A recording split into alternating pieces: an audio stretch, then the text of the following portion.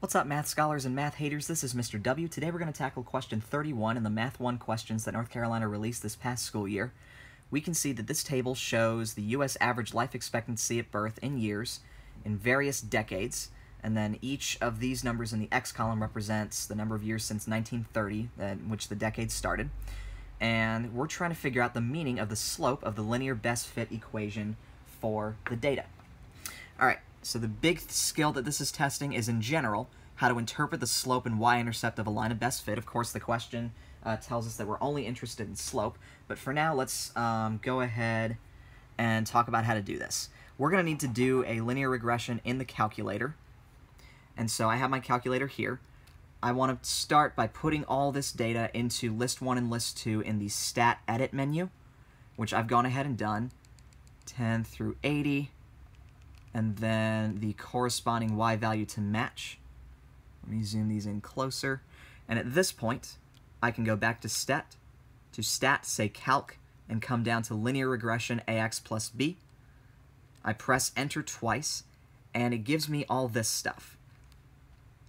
Alright, so if you remember from y equals mx plus b, this m that's next to x represents our slope, and this letter b here represents the y-intercept, the place where my line of best fit is going to hit the y-axis where x equals 0. We're interested in the slope, so we're interested in a. And for a, I got about 2/10. And so if I look at my answer choices, A and B both talk about the predicted average life expectancy at birth in 1930. Now, since this column says years since 1930, 1930 itself would just be 0 years.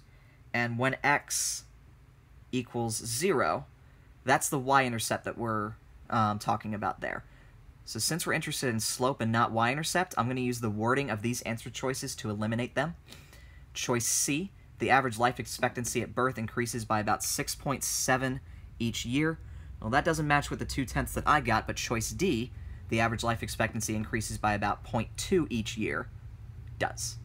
So my answer is D, and I just got that by plugging all this data into my calculator, doing the linear regression command, and interpreting what I saw there in terms of what I already knew about slope.